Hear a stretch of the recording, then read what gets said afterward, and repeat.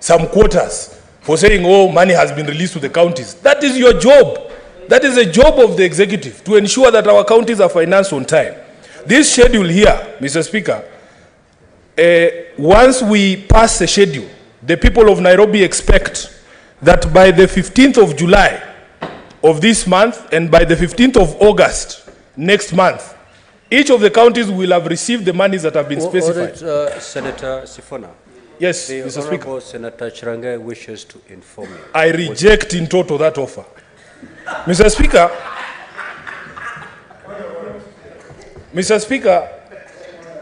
what is your point of order, Senator Boni?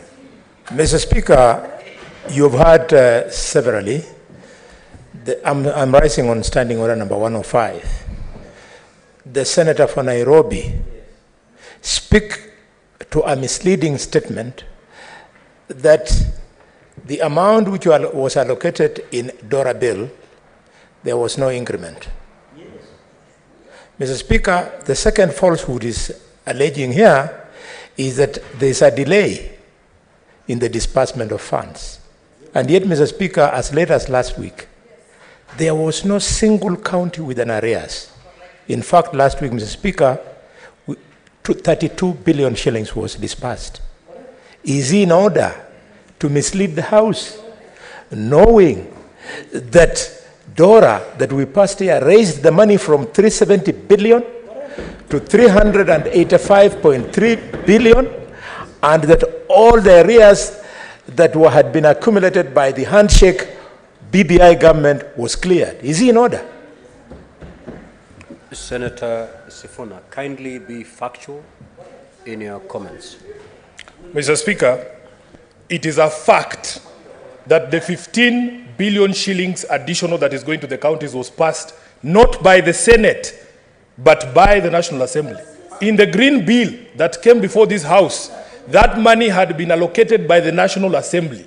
We as a Senate did not add a single shilling. Our own committee, Mr. Speaker, I must be heard in silence. This cannot continue. This cannot continue. Order, honorable senators.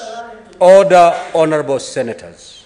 If I hear the senator correctly, he said that the Senate did adopt the bill as it came from the National Assembly. Correct. And that is factual. Yes. That is factual, Mr. Speaker. Can I proceed? What is your point of order, Senator Boni? Mr. Speaker, according to the Constitution of Kenya, the Dora bill cannot be signed into law without the concurrence of the two houses.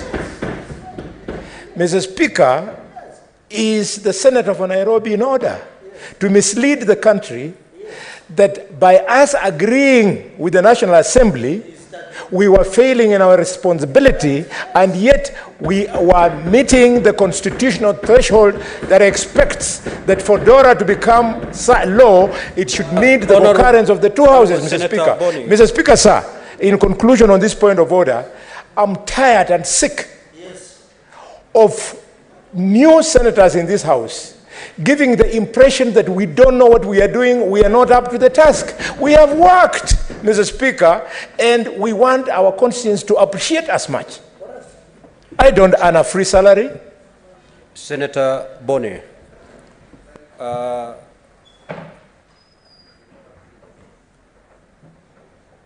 if I had Senator Sifuna make his comments, this is what he said: that the Senate adopted the figure as passed by the National Assembly. So there was concurrence of the figure between the two houses, which is factual. So I don't see why then there is a big problem there, Senator Boni. The two houses concurred that the figure to increase by the 15 billion from last year's allocation. Where is the problem here? Senator Sifuna, proceed.